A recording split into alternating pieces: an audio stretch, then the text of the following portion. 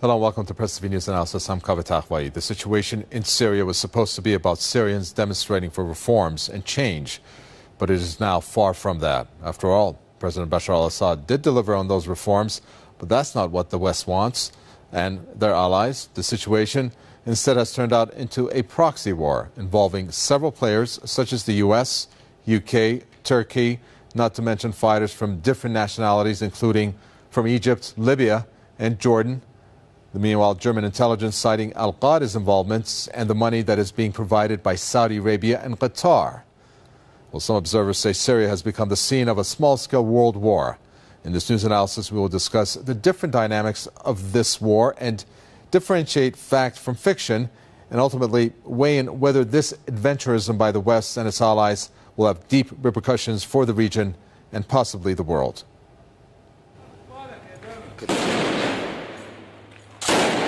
Fighting rages on in Syria between Syrian government forces and foreign-backed armed groups. The focal point of the battle now is Aleppo, the country's largest city and commercial hub. Large numbers of armed men are said to be holed up in several neighborhoods of the city. The Syrian forces have already cleared Damascus of the armed groups, and they are fighting to eliminate the last pockets of resistance on the outskirts of the capital. As the clashes go on, a new report has emerged that reveals new dimensions of regional countries' involvement in the Syrian unrest. A source in Qatar says Turkey, along with the Persian Gulf countries of Saudi Arabia and Qatar, is sending weapons and communications equipment to Syrian armed groups from a secret base near Syria's border. The base is located in the southern Turkish city of Adana, some 100 kilometers from Syria's border. Meanwhile, the German Federal Intelligence Service, BND, has confirmed that Al-Qaeda is responsible for numerous terrorist attacks in Syria, including the massacre in Hula. The BND estimates that Al-Qaeda has carried out about 90 terrorist attacks in Syria between late last December and early July. There is the scenario that we saw in Afghanistan whereby the US supported the Mujahideen against the Soviet invasion. The Mujahideen, namely the Taliban, Al-Qaeda, eventually used the weapons that the US supplied to them, the CIA in particular, to use them against, and the expertise the training that they received at the hands of the CIA to use eventually against the United States themselves. And of course, the more Al-Qaeda gains ground in Syria, the more they are likely to gain hold of eventually if the situation becomes more severe, they might eventually gain hold of certain arsenals. Large numbers of foreign extremists paid by Saudi Arabia and Qatar have entered Syria from Arab countries, including Jordan, Lebanon, Saudi Arabia, the United Arab Emirates, Egypt, and Libya, as well as faraway places like Chechnya. All this is happening under the nose of the US and its key Western ally, Britain, who themselves are said to be providing armed groups with intelligence and training. This is while Washington and London claim to be at war with Al-Qaeda and the group's offshoots. Supposedly the war on terror that began on 9/11 was all about wiping out Al-Qaeda. And yet here we have the American and British governments, who were the two foremost countries who were involved in the quote-unquote war on terror. And yet here they are funding, training, and arming this terrorist group because it happens to serve their purposes and Israel's purposes in destabilizing Syria. So I think that the real lesson to be learned from this is whenever the West starts talking about fighting terrorism, these are just empty words. Let's see what our guest thinks. Political commentator and broadcaster from The Ugly Truth, Mark Dankoff, joins us from San Antonio, Texas. And we have Middle East Affairs expert Patrick Seal, who joins us from Cannes. Gentlemen, welcome. I'd like to start with you, Patrick Seal. We have German intelligence that is saying Al-Qaeda is all over Syria, that around 90 terror attacks that can be attributed to Al-Qaeda, and that's fascinating, between the end of December and the beginning of July. And that's almost, 7 months there. It's called U.S. proxy Al-Qaeda death squads in Syria. Your reaction? Well, there's no doubt that the conflict has widened, and that the local Islamist Muslim brothers have now got lots of allies from outside, these jihadis you mentioned, or Salafis, armed Islamists, coming in, mainly from Iraq, but also from Lebanon, some from Jordan, and some, as you say, from further afield. This, of course, the hallmark of these people is suicide bombings, and there have been quite a few of those. whether the figure quoted by the German intelligence is correct or not. In any event, there are quite a lot of them, and they have, in a way, changed the nature of this conflict, because, as one of your other guests said a moment ago, it puts the United States and its allies in a rather embarrassing situation. They're fighting Al-Qaeda in many, many countries, and here they seem to be on the same side of it. And so I think they're quite well aware of the difficulty of their position, and so they're trying to filter the weapons and funds and intelligence they're sending in, and they're trying not to send them to these jihadi groups. But that's, of course, very, very difficult, because there are about 100 of these armed groups. It's very difficult to say which are Islamists, which are not, which are simply armed peasants or unemployed youth, or which are these Salafi fighters. So it does put the West in a very, very difficult position. But what I think we're increasingly seeing is that the internal crisis in Syria is overshadowed, as you mentioned, I think, overshadowed by this regional conflict, a sort of mini Cold War between the United States and its allies on the one hand, and Russia, China, Iran on the other, who of course are trying to protect the Syrian regime, which they feel is facing an external conspiracy. Mark Dankov listening in Turkey, which has been reported to set up a secret base, a nerve, what is called a nerve center of sorts, with allies Saudi Arabia and Qatar to direct military and communications aid to these so-called fighters who are fighting the government from a city near the border. Do you agree that it's the Turks who are militarily controlling it, with Qatar and Saudi Arabia at the bottom?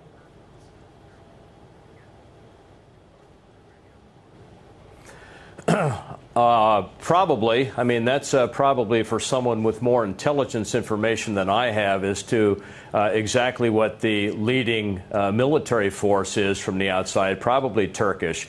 But I think the best explanation to us in the West as to what's really going on here comes from Charlie Skelton's piece in the British Guardian on the Syrian opposition. He analyzes the connections of a number of these people connected with the so-called Syrian National Council, which claims to be the spokespeople for all of the opposition to President Assad. Skelton analyzes these people, including someone by the name of Basma Kodmani, kind of the claimed head of the Syrian National Council. Here is a person who is based in Paris. She's a French citizen. She attended the secretive Bilderberg Conference in Chantilly, Virginia, held here in the United States recently.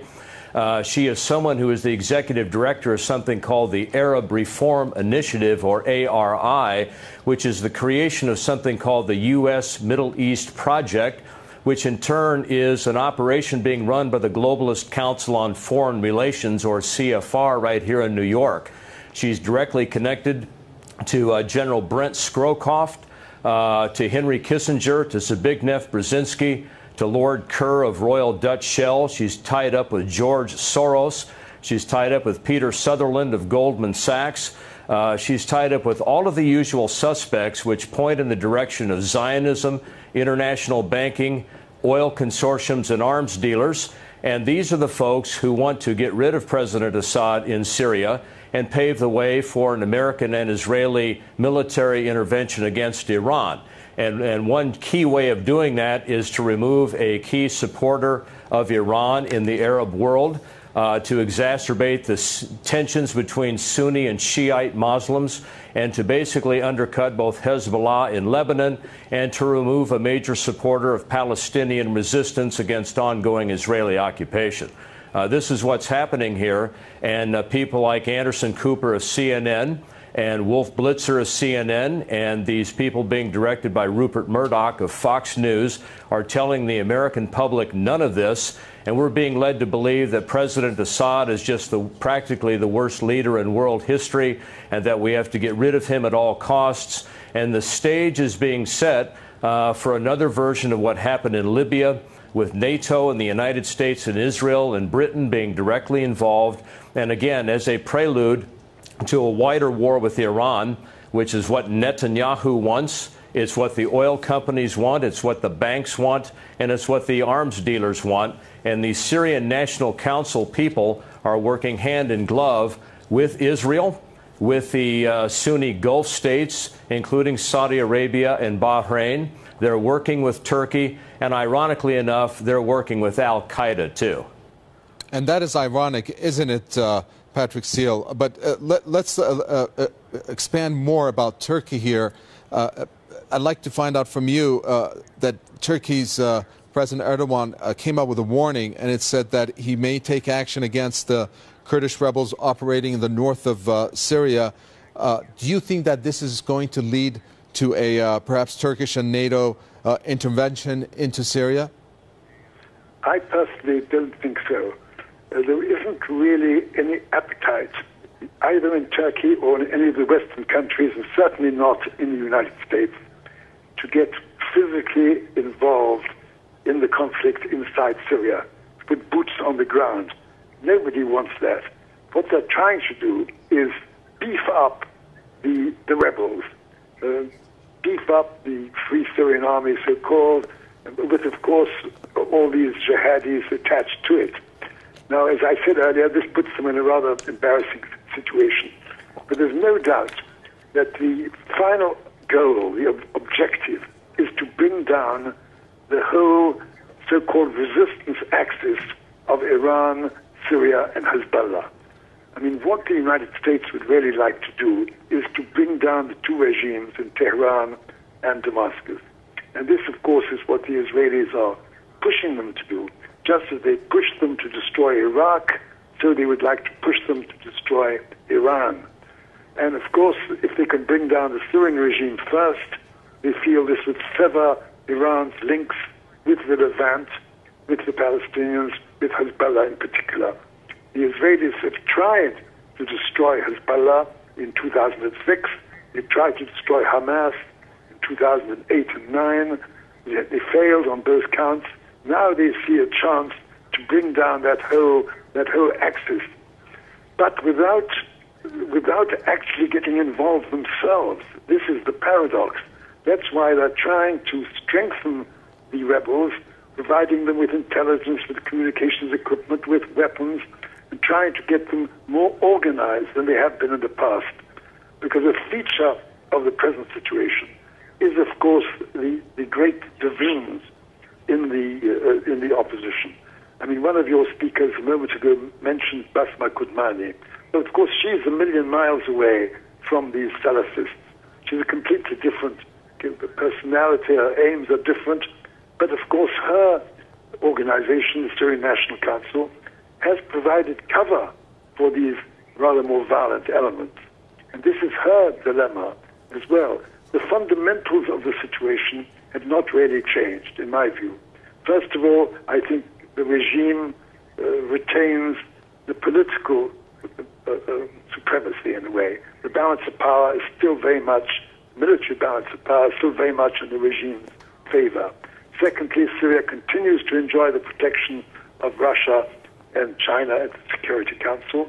Thirdly, I think, as I said, there's no appetite anywhere in the West after these many wars in Iraq, Afghanistan, Libya, with the economic cuts and troop cuts in countries like Britain and France. There's no appetite for an intervention. And fourthly, of course, the opposition, as I say, is divided. They haven't united behind a single leader. They haven't provided a clear political program. And they are being overshadowed now by the Muslim Brothers in Syria, which is the strongest element in the opposition, together with these Salafi allies of it. So this is the difficult situation in which the opponents of the Syrian regime and of Iran find themselves. Right. Well, let me bring in Kevin Barrett. He's an author and Islamic studies expert who joins us from Madison. Kevin Barrett, our guest there from Cannes, Patrick Seal, talked about the divided opposition. At the same time, we know the different elements that are involved in this so-called fighters on the ground, which have been cited to be of different nationalities, including Libya, Egypt, and Jordan. Not to have a strong grip on that either. These Western countries, such as the U.S., UK, and France, for example, being funded by Turkey, I'm sorry, by Qatar and Saudi Arabia, and of course Turkey being the training ground. Let's reflect on Russian President Putin, who has said if the Syrian leadership is ousted from power by unconstitutional means, the leadership and the opposition will trade places, and this war is going to continue. So how is this situation even remotely under the control of these countries who are involved in it? Are you asking me that? No, this is for Kevin Barrett. Well, the situation is really not in very good control. Yes, well, it's an honor, actually, to be on the same show with Patrick Seal, one of my favorite Mideast experts. I've been reading him since graduate school. And I appreciate particularly that Patrick has been so honest about the fact that false flag terrorism is an important element, especially in Israeli Middle East strategy. But and what he just said about the incongruity of Al-Qaeda and the Western globalists and Zionists sort of working on the same team in Syria to destabilize the Syrian government, I think it's not as incongruous as it looks at first glance. If you accept the official Western narrative that Al-Qaeda is indeed an autonomous radical Islamic group that just sort of appeared out of nowhere and, you know, turned against the U.S. after a brief alliance in Afghanistan and so on, then it would seem incongruous. But I believe that Al-Qaeda is more or less an invention of the Western intelligence services.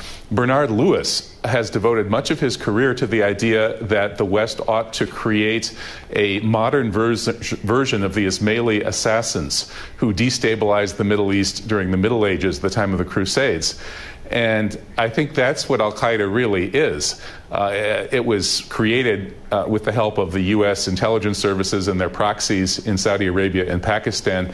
And I think it's always been a proxy of the U.S. intelligence services, including when it falsely accepted the blame for 9/11, which was a military intelligence operation carried out by the U.S. and Israel.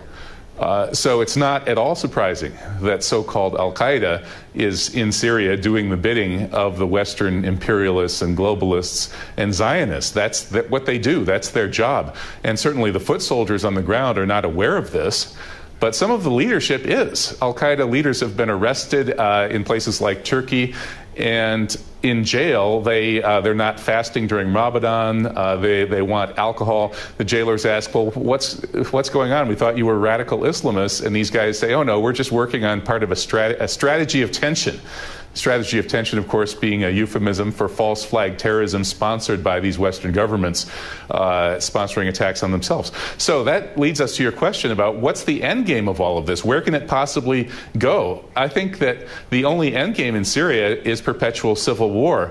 And Syria looks like it could fragment into all of these different sectarian and confessional communities. And that's exactly what the Zionists and the imperialists want. So by fomenting this unrest in Syria, what they're really doing is intentionally destroying Syria in the same way that they largely destroyed Iraq, and they're taking it out of the equation as an opponent of Zionism and imperialism. And as Patrick Seal said, they want to take out this whole axis of resistance of Syria, Iran, and Hezbollah. Mark Dankov, so am I to understand our guest Kevin Barrett correctly, this mayhem that is causing with the different groups involved on the ground fighting the government from different ethnicities and nationalities is going to lead to a fragmented Syria to break up into pieces. Is that what you foresee?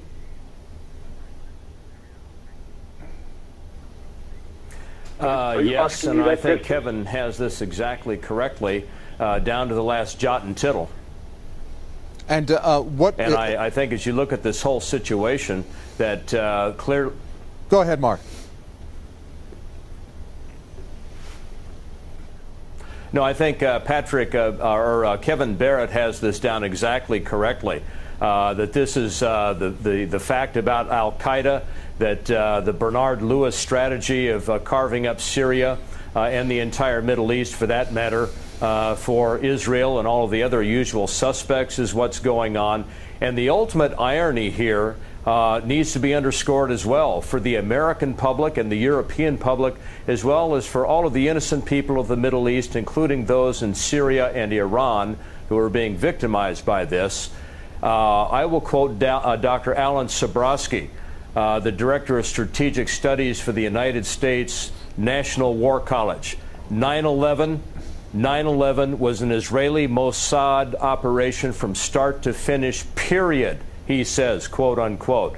Kevin underscores that, and so what you have is a situation here where all of these false flag operations just since 2001 are achieving everything that the usual suspects want in Syria and elsewhere.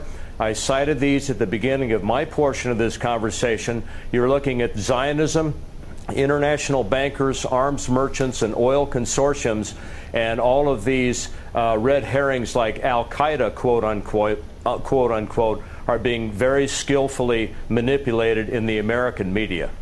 And talk about the media, Patrick Seal. We know there's been a media war. We know there's been false facts coming from different organizations, media-wise, whether it's the BBC even, and of course Al Arabiya and Al Jazeera. So tell us what scenario is going to unfold, because time is not on the side of all these countries that are involved. And some are saying that this battle in Aleppo is going to be a huge turning point, but that's what was said about Damascus. If the fighters on the ground lose that battle and get flushed out, what's going to happen next? Well, I think before I answer your question, I should say that I think we have to be a bit careful with conspiracy theories. And the whole idea that the Israelis did 9/11, that Al-Qaeda is really run by Western intelligence services, I think that needs a little bit more nuance. You see, there's no question that, of course, when the United States, with its local allies, mobilized tens of thousands of young Arabs to fight the Russians, Soviets in Afghanistan, that was really what started this whole phenomenon.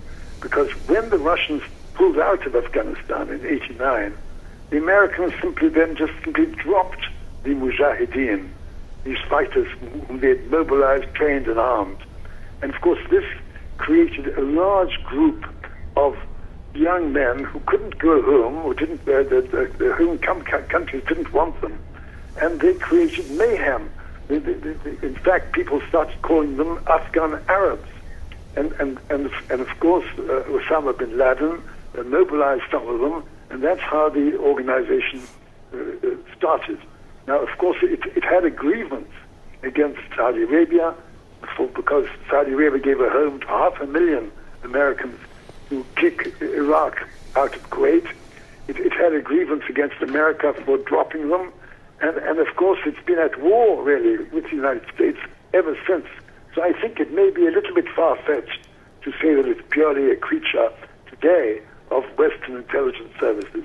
Don't agree with that. Now, the battle on the ground in Syria, the regime has more or less won the battle in Damascus.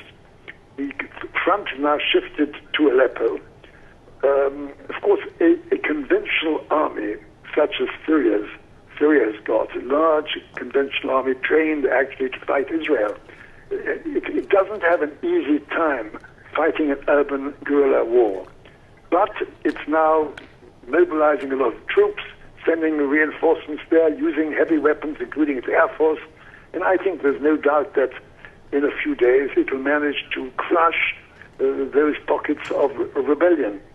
I think one has to note the two respective strategies. On the one hand, the regime strategy is to try and eliminate and crush any pockets of rebellion, armed rebellion on Syrian soil. Even when they hole up in residential areas, then they use their heavy weapons against them. The opposition strategy... Okay, I'm sorry, I got to cut you short. I do apologize. Patrick Seal, thank you so much.